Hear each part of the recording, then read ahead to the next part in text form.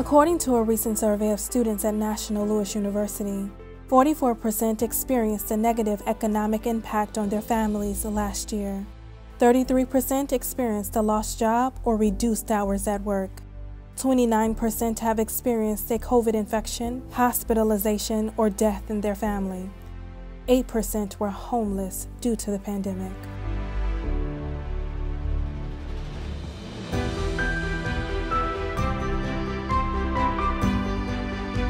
Hi, I am Daze Green. I am born and raised in Chicago, Illinois. My major is elementary education. One of my career goals is motivating students, giving them the words of encouragement and boosting their confidence up, letting them know that they can succeed and they can be anything that they put their mind to. Hey everyone, hope you're having a great 2021 so far. My name is Miana and I'm a student ambassador here at NLU University.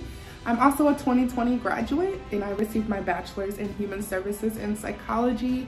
I do hope to get my master's in school counseling and be a school counselor for high school students. My name is Samuel Cisneros. I currently live in Chicago, Southside. My major is human services and psychology. One of the career goals that I've been working on is being a social worker. I want to work on that career goal because I want to help people who usually don't get the resources that they need. And I feel like social work is the way to do that. Hi, my name is Wensley, and I am from Chicago, the south side of Chicago, so that's where I've been born at, raised here throughout my whole life. I am a psychology major. I'm currently a sophomore in NLU right now. I have a career goal of becoming a therapist for 5 years, retiring as a therapist, probably more, and retiring as one and becoming a businessman, making therapeutic buildings around the world. That is my career goal. Other than that, I'll see you guys later. To help students who are still being impacted by the ongoing crisis, we created the NLU Safety Net Scholarship Fund. When you give to a student, you will impact their future.